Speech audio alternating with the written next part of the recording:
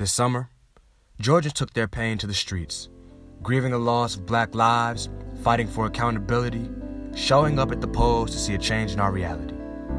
But for their families, the impact of the trauma lives on. It's gonna be a long time before I heal. It's gonna be a long time before this family heals. Not only was he a girl dad, he was a loving husband, caring brother, and most importantly to me, an uncle I could depend on. Rayshard Brooks was murdered in Atlanta this summer.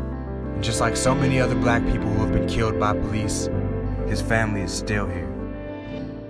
And so are we.